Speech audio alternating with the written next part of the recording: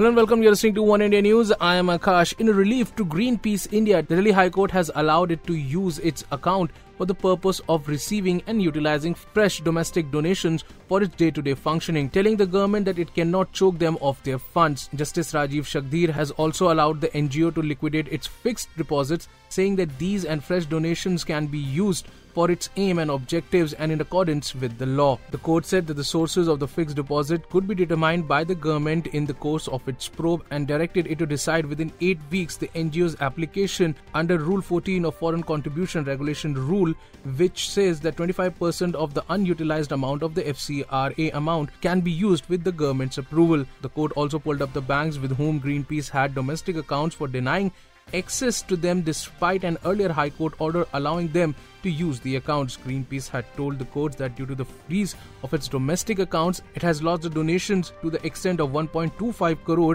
only this month, which were made by its Indian contributors. It has also claimed that if the court does not intervene, then it will lose the same amount of domestic donations in June as well. Well, that's all for now, but for more news and updates, log on to our YouTube channel www.youtube/OneIndiaNews.